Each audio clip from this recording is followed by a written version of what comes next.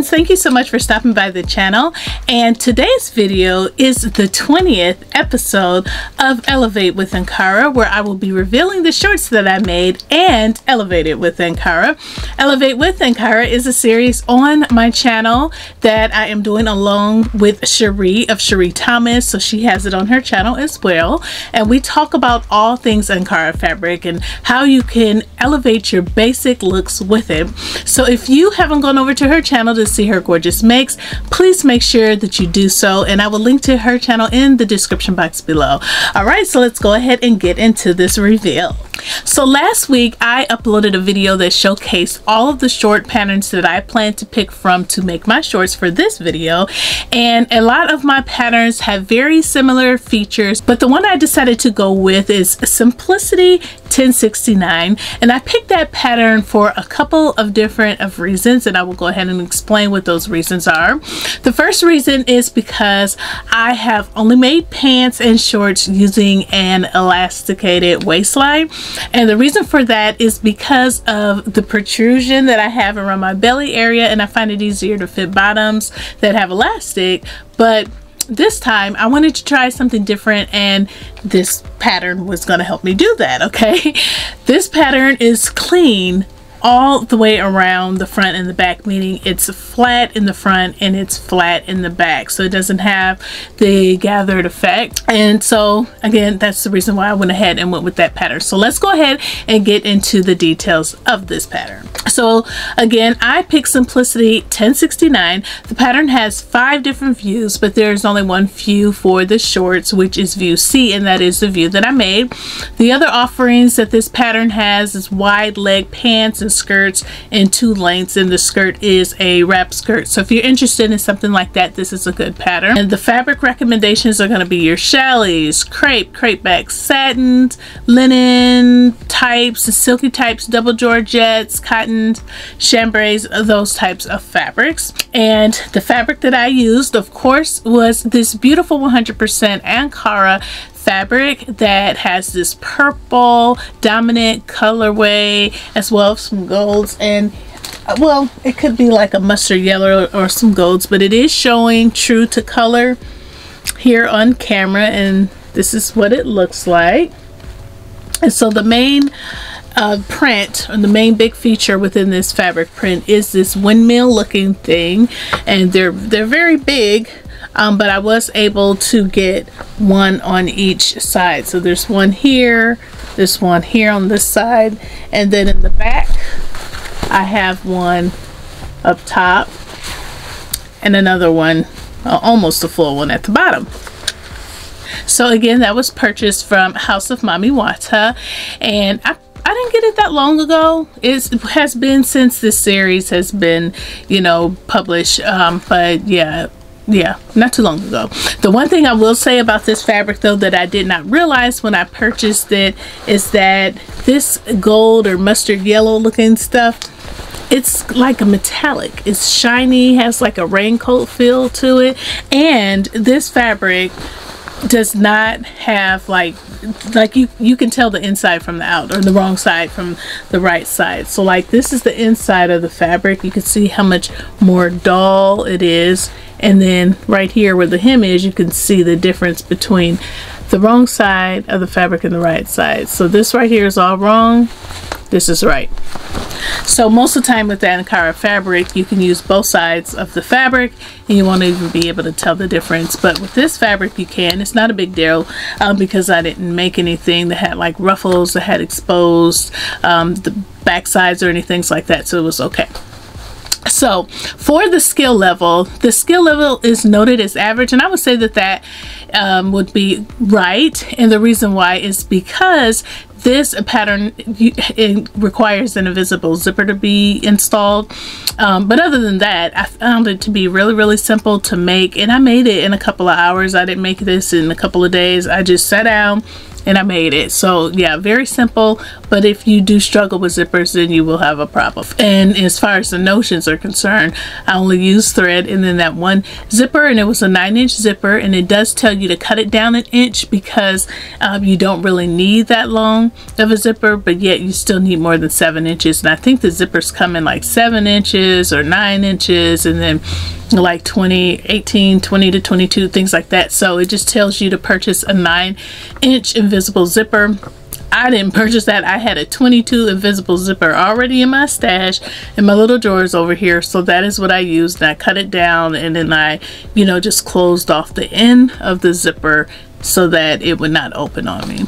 So for the pattern sizing, this pattern comes in size 4 to 20, and the size that I cut was a 20. And at first I thought I was going to be able to cut a size 16, and I'm not really sure where I got that from, because this is the type of garment that I would have to like actually want sit on my body and not move or shift, and I wanted to make sure that I cut the perfect size.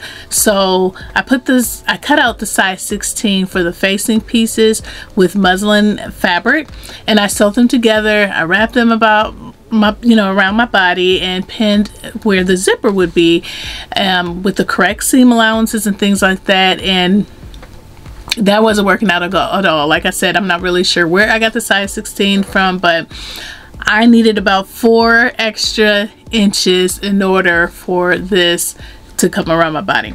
So I went from the size 16, from trying that size straight to the size 20, which is the largest size that you can cut out, to see if that would work. And it did. It did. I think if I'd have gone up a size, which I can't because 20 is the largest, it would have been too big, and if I'd have gone down, I wouldn't have been able to get into it. So it was the perfect size for me. And if you're wondering why I cut out the facing pieces, I'll go ahead and explain. The reason why I cut out the facing pieces instead of measuring the pattern pieces is because there are front pleats and back darts, and I didn't want to have to like fold the pattern pieces and possibly get the wrong measurement. So I believe that using the facing pieces are always going to be the most accurate way, outside of making like the whole outfit, because the facing pieces is what the finished garment is going to measure out to be. And again, that's why I tested the sizes that way. With that being said, I don't think that this pattern though is very size inclusive, because I think that stopping at a size 20 in shorts is just not wide enough. A lot of people are much wider than that. But I will say that they do start at the size 4, which is something that I don't see very often. So for the pattern pieces that I use the front, the back, the front facing, and the back facing. I did cut out the tie belt pattern piece, but I didn't make it because I rarely use them when I do make them, so I decided against it. The pattern also calls for belt carriers, and I didn't realize that it called for belt carriers for this particular view, which is view C.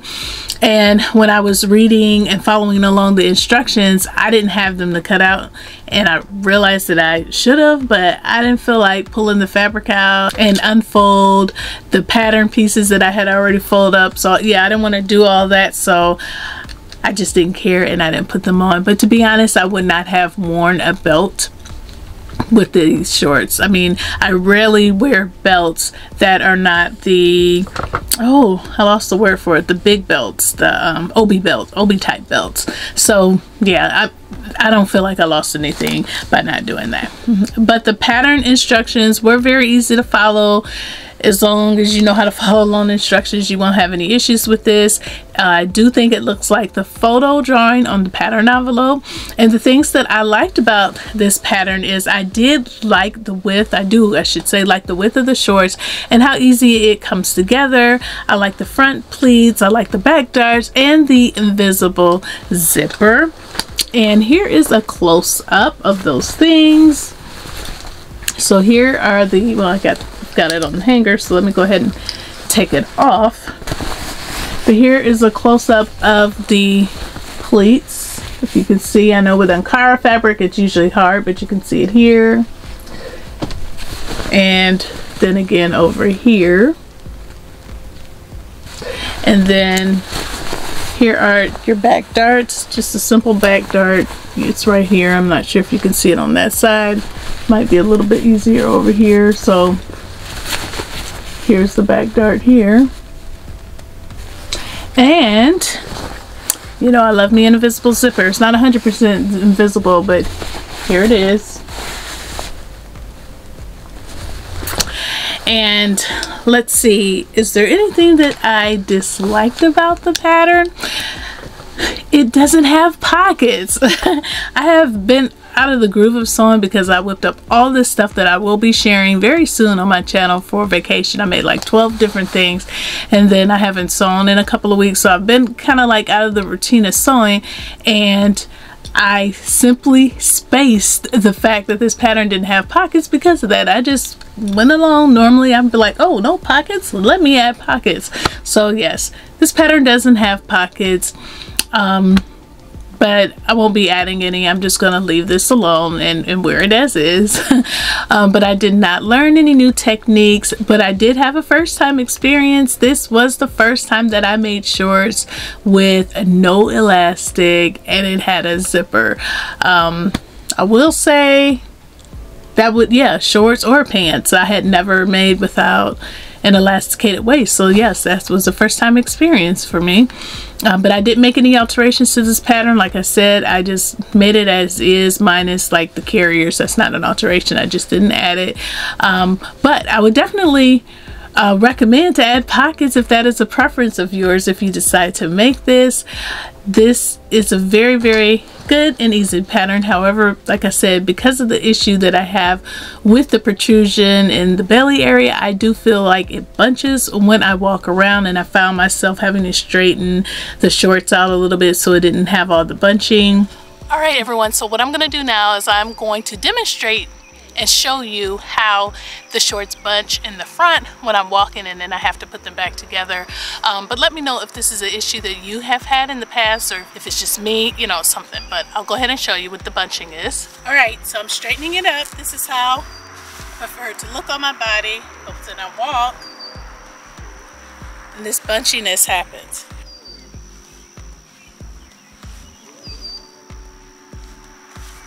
If I walk a little further, you know, I don't know. I just don't like the big poof thing that happens when I walk. Do I think it looks terrible? No. Will I wear them? Yes. I can even make another pair and wear them, but I just don't prefer this look when I'm walking. Alright, so let me know your thoughts. You know, I just had to adjust it to fit my body. So I think this pattern is best for someone who has more of a flat stomach.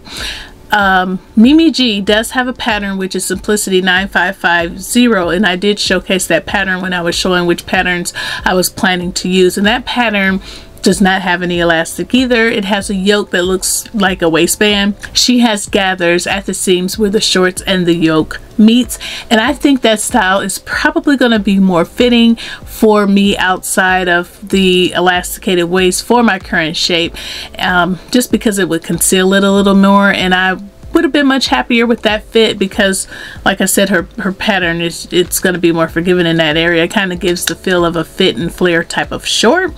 So yeah, although I'm not like super disgusted or anything with this look, and I'm okay with wearing it, I could be happier, but not because of the pattern itself. So don't judge it on the pattern. It's just because this is just not the right fit or design, I should say, for my body. So I am going to go ahead and make Mimi's pattern here in the near future, so please make sure that you stay tuned for that, and that way you can also see the differences.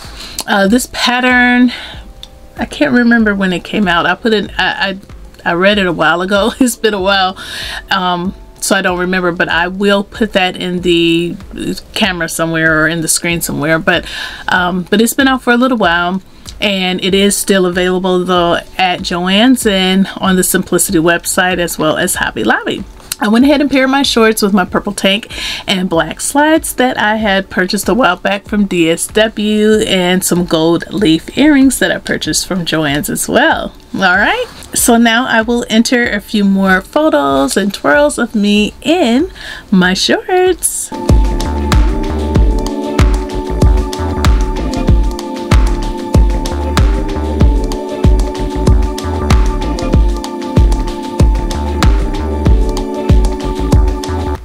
Alright, so that is it for my shorts. Please let me know what your thoughts are about this pattern in the comment section below. As you know, I would love to hear your thoughts. I'd love to converse with you. Please make sure that you stop over by Sheree's channel if you have not done so already to see her reveal, because I'm sure she has a great treat for you. I'm getting ready to close out this video, but before you leave, you know what I'm going to say. Please take a pause for the cause and click the like button and the subscribe button if you have not done so already, so that you can be notified of future videos. And like I said, I have some fun videos that I need to edit that I will definitely be bringing your way, and most of them have to do with my vacation, because I did film on when I was out. I just, you know, and I have some hauls that I need to publish and things like that. So yeah, I've got the videos for you. It's just the time to edit. So they'll be coming very soon. Thank you so much for watching. Thank you to all of my new and returning subscribers for your support, and I will see you in the next video. Bye!